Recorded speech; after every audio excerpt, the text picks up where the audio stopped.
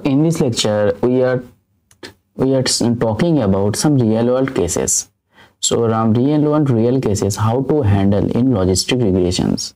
So okay, first in logistic regressions, what we are finding and what is our assumptions in logistic regressions. So in logistic regressions, if you just remember our first lecture, just we are drawing a decision surface. This decision surface might be linear or almost linear. This is our assumptions. So first just write down what is your decision, what kind of decision surface here we are designing. Sorry,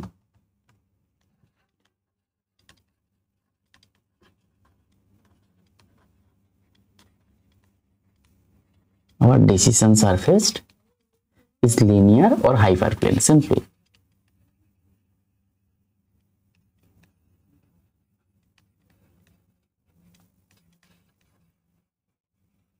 In 2-dimensional we call it at linear, 3-dimensional we call it is plane, and is n-dimensional we call this is a hyperplane. And our main assumption is that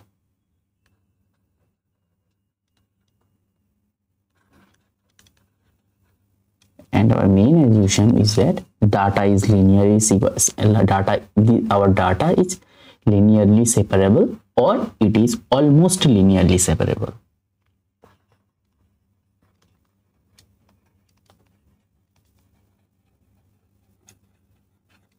Linearly separable, or it is almost linear.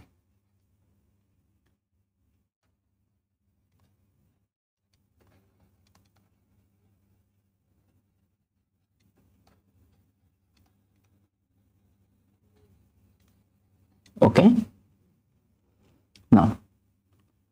now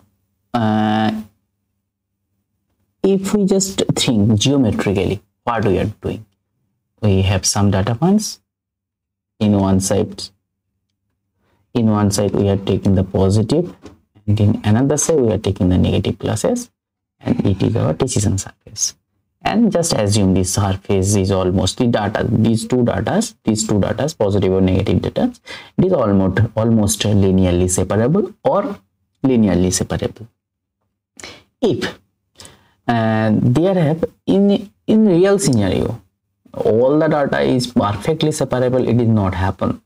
Okay, if there have some data, suppose we are write it in white color, and suppose another data in green color, we write this, and these are separable linearly. And suppose our class data is appear here, and another class data is appear here. That way another language you call is an outlier. Okay, if these situations are happening, these kind of data, this is called almost linearly separable. Okay, just don't be confused. If it is linearly means perfectly linearly separable, almost means there are some of our data are outlier appear here. So this kind of thing is called also almost linearly separable. These kind of things are called almost linearly separable. Or non-linearly separable means what? Non-linearly separable means our data is separated by as a circle, or as a hyperplane means parabola, or as a ellipse, such kind of things. These are the non-linear things. These are our non-linear. Different color. These are our non-linear things. Again, non-linear surface, and this is our linear surface. Okay, and the features interpreted and now coming to our features important and interpretability concept.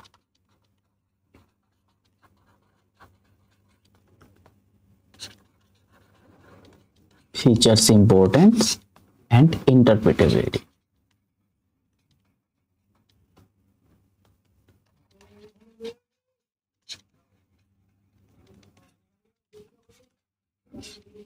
come to this concept, feature importance and interpretability. Okay, so when we are just discuss about features important, if our data, if our features is not collinear or it is not multicollinear, then we see that our features, most important features, are deciding about our absolute value of WJs. If the features are not collinear or simple, multicollinear.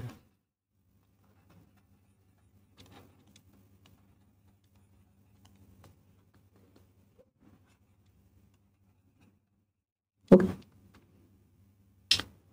Then simple, we are using query point and easily can find it is a positive class or negative class. Okay, then we can simply find our interpretability. So why this class is positive or negative? If our features are not multicollinear, yeah, simply collinear, then easily we can interpret it from it. Okay. Now the case appears when our data is imbalanced data. So as previous, here we can also use the upsampling or downsampling. In this case, if we have imbalanced data,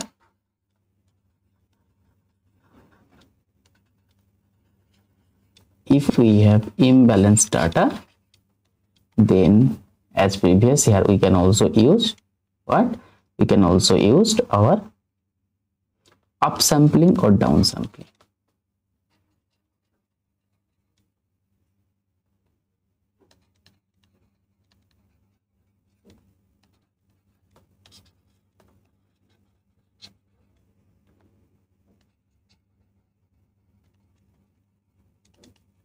Okay, now so these two things happen, features importance happen, how to handle features important, how to handle imbalanced data, and assumption or everything is done. Now come to the main factors, outlier factors. It is the real cases. In every data there are some outliers. Okay, outliers, how to handle. So because our logistic regressions are less impact, because you are just think about our squashing technique. Why we are using squashing? Because we have seen that our one outlier just impact our whole model. Just if you think about these situations, our one outlier impact whole model. So to avoid this thing, we are using the squashing technique. And how to use squashing technique? Because we are using here the Gaussian function, sorry, the sigmoidal function, that is our lambda x as we call it. Just you think about it, lambda x means what? Lambda x means 1 plus 1 by 1 plus e to the power minus x. Just we are using this function to avoid this thing. So because it is less impact,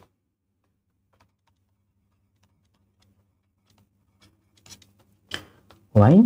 Since of lambda x. Okay, and one thing also in D-train, from D-train where we are finding, from D-train we are finding our optimal W star. Using our D-train data, we are finding, after training the data, after training we are finding our optimal W star. And after finding the optimal, when we run our model of a query point, so first just think about it. When we have an outlier, suppose our data set is more outlier prone data. Okay, then how to handle these situations? First, we know that our these data are less impacted by sigma s. But first, what we are doing? First, we are training using this sigmoidal function, just training our model and find this W star method, W star, that is optimal our W. Then we are finding xi using our xi's, that is all data set, independence of all data sets, to multiply it with W transpose xi. We have multiplied it This means what? This means simply, this is means distance from pi. Pi means our plane to x axis. Okay, this w star transpose this I means distance from pi to w star. This is xi. Okay, now we are remove point who is a value, just find the distances. Okay, first we are training this data using our outlier from data sets, we are finding the w star, then we are calculating the distance from our plane using this w star. Now we are remove this point who is very far away from our point. So next step is we are removing this point. We remove points which are very far away, very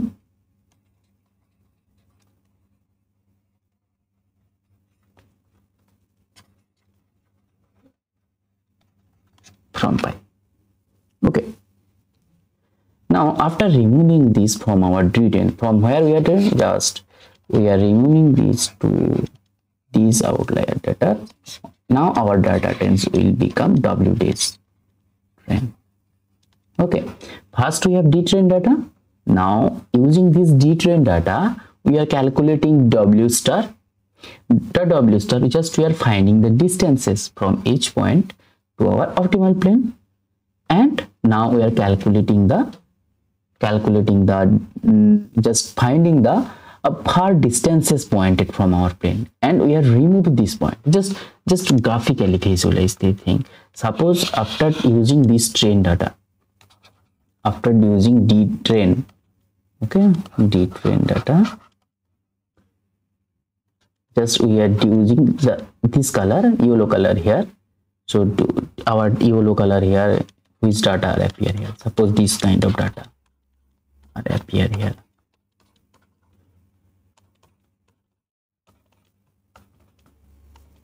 Okay, so after just using this yellow data, we are using our finding base plane is pi, that is also yellow color denoted. So now we are just calculating the distances. We are using white color here. Now we are just calculating the distances from each point to our plane. Okay, now we are just calculating the distance from each point to our plane, and we find that our far distances point. This is mean what? This is mean an outlier. Means this is, just we are removing these things. We are removing from our dtrain data. Okay, after removing this dtrain data, we are rest of the data we are called here as a d dash train. Okay, after removing these things, this. Okay, now this data is our dtrain. Okay, I think all of you clear about this. Now after this, now we are just finding the dtrain data. Using dtrain, d dash train, now we are finding our final w star. Okay, this is our final solution.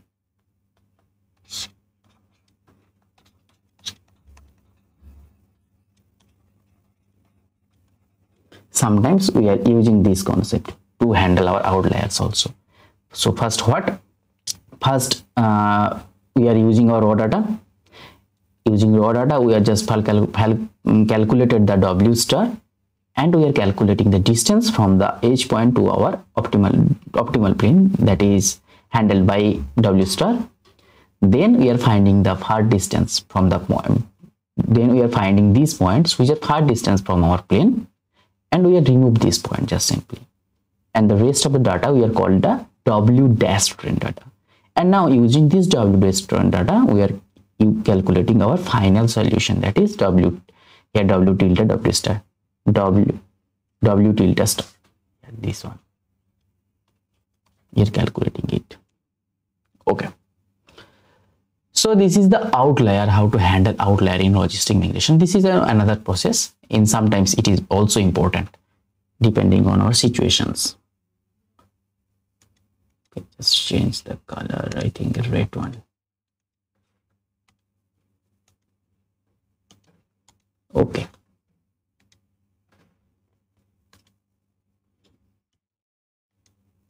Okay. Now let's missing value. How to handle the missing value?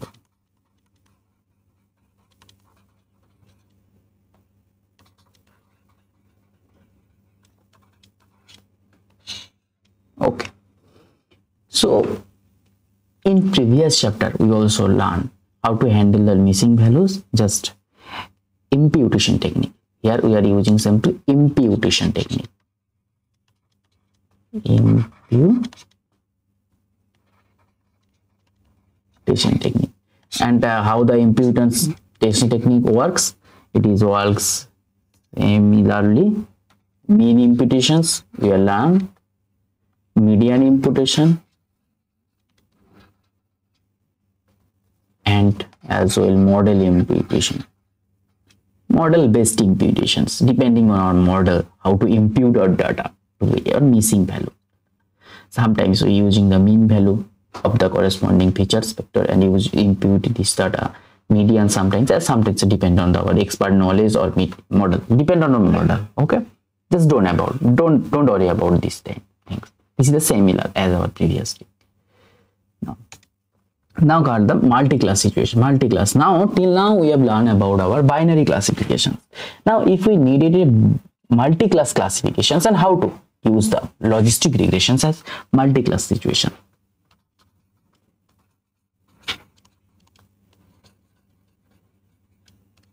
Okay.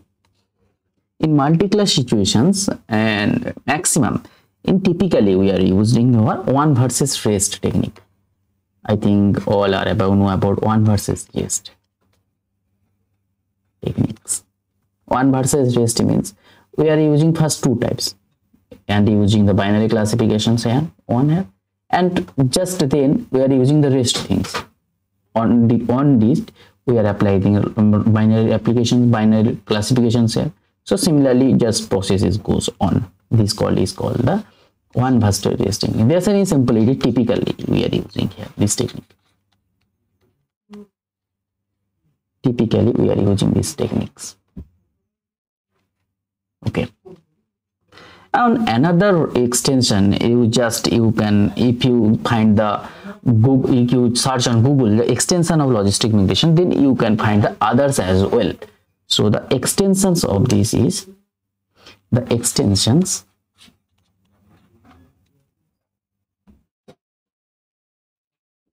extension of logistic regressions are what?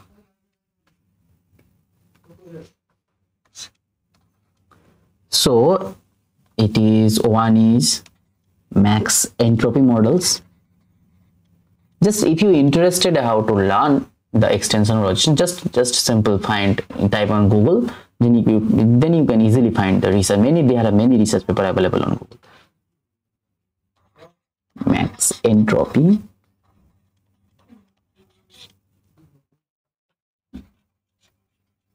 models. Next one is the softmax classification models.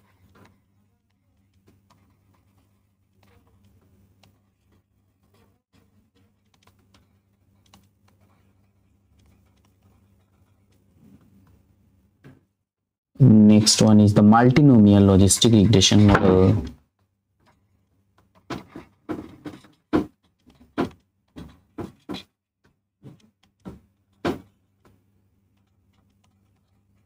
Okay, so these are the extension of the logistic regressions, and we have remembered that these things, these softmax classifications model, we are learning when we are learning about the deep learning chapter. When we are learning the deep learning chapter, then you can see the softmax classification.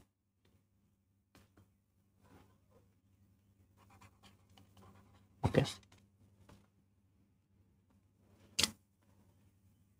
Now the question is, the similarity matrix are useful here or not. Now come to the similarity matrix concept.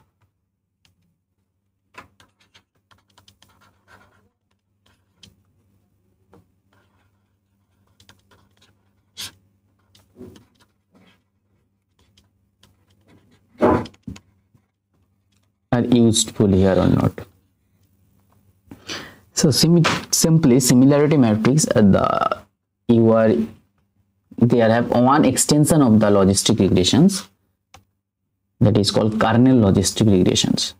You can easily find many research paper in Google. Just simply type kernel logistic regressions, then you can find.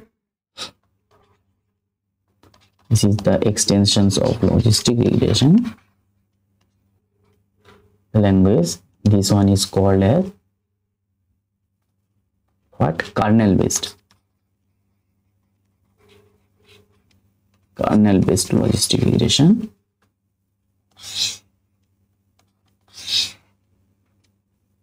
So here in simply primary logistic regressions, here we cannot use the similarity matrix concept, but in kernel logistic regressions we can easily use the similarity matrix concept here.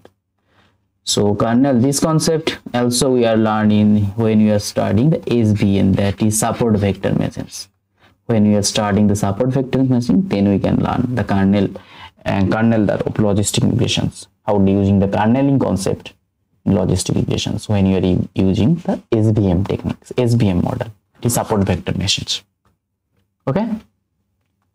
Now the main thing, the best and worst case of our logistic regression is what? Now best and worst case.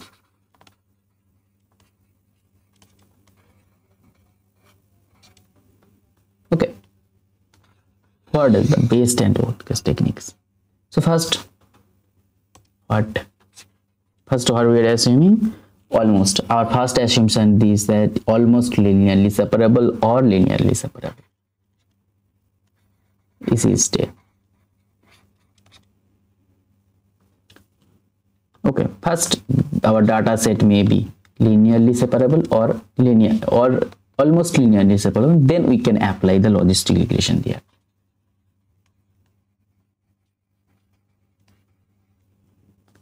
Now the second thing is that low latency requirement. If in our model we need a low latency requirement, then this model is most very useful model.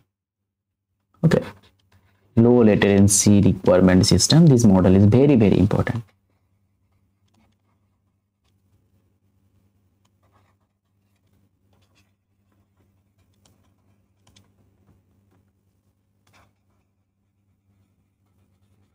Okay, and we have also see how to handle this low latency requirement in logistic regressions in previous lecture using the AL1 regularizers. And another usefulness of this model is what? It is a very fast model to train our data. Very fast model to train our data. Okay. Now the questions is all are okay, we have everything is okay, our very latency, and we have seen that this is when happening when D is very small. But the main thing arises that if D is very large, then our low latency also not fulfillment. If we want to, for a large data set, if we want to, means large data set means I want to be, if the data is the very, in our data set is the the category of the data means the dimensions of the data is very large, then in such situations the latency requirement also we have to handle. We have to think about our hyperparameter training.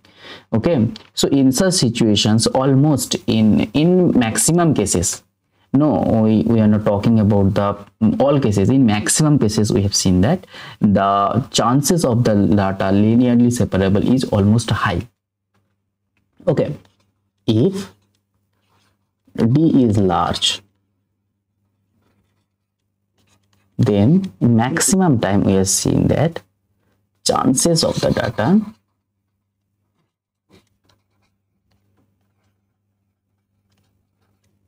data is linearly separable is high. Okay, when this is the for maximum cases we have seen. If the dimension of the data is very high, very high, then it is almost linearly, maximum time it is linearly separable. We have seen that. And easily, if it is linearly separable and data, then easily we can handle the latency requirement. Easily we have handled it.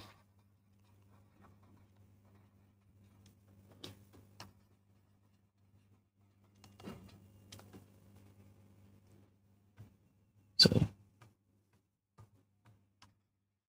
we can easily our latency requirement, and by using the L1 regularizer. Okay, I think it is clear. Here we have discussed some cases of the real world case problem.